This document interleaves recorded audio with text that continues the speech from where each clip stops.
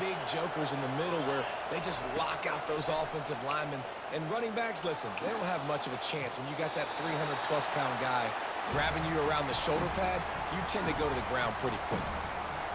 A nice job by the quarterback there. You're outside the pocket, nobody's open, so you throw the ball away knowing that you still have more chances to get this first down.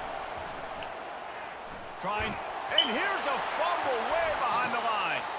Defense coming up with a huge fumble recovery. And the